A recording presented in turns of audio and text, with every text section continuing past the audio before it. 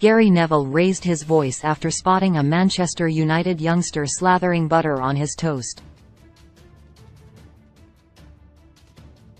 The 8-time Premier League winner was a figurehead at United's Carrington training base, and kept a close eye on young stars who were looking to make it at Old Trafford.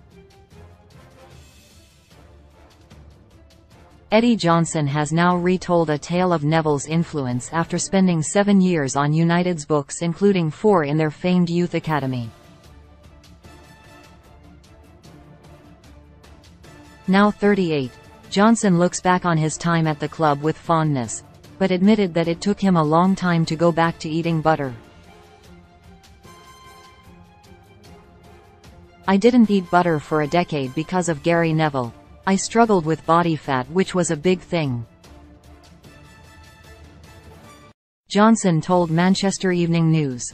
"He saw me putting butter on my toast at breakfast and he shouted across the canteen, 'Eddie, I am sure your body fat is too high.' And I froze. Even when I left the club I didn't eat butter. Sometimes I didn't want to see Gary Neville, but when I left what I realized was that he was putting demands of what the first team expect from you." The midfielder joined United from Crewe Alexandra as a teenager and would go on to play once for the first team after scoring in an FA Youth Cup final victory.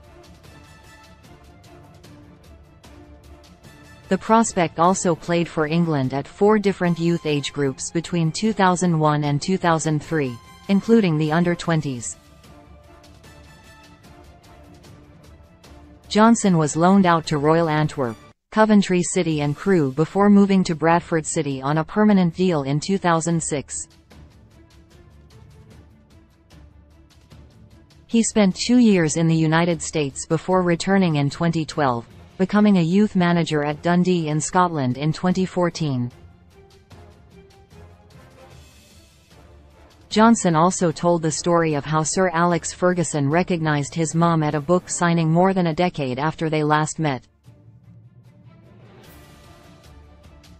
He also earmarked Roy Keane as a great example to young players, which he believes helped their extended period of success.